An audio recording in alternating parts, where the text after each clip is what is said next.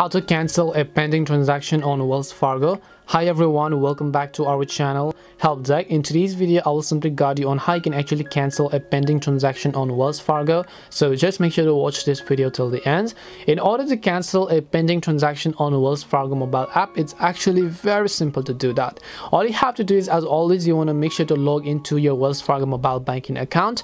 Once you tap on the sign in option and then log into your account, on the next page you'll come to this page over here, where basically you have to go to the account on which you want to cancel the transaction. In your case, you could have your savings account and your checkings account. So basically, once you tap on that specific account over here, it will show you an overview of all of your recent transactions, and then you'll be able to see the little pending icon right next to it. But before we get to that, if you want to actually see all the transactions, scroll down to the bottom and then you'll find the option called see all transactions. You just want to make sure to tap on that option, and when you tap on that option, you'll be able to see all of your transactions. You can also filter them by pending, by posting date, or whatever else you actually prefer. Then just tap on the pending transaction that you wish to cancel, follow the instructions, and then you should be able to successfully cancel that transactions as long as it is actually pending.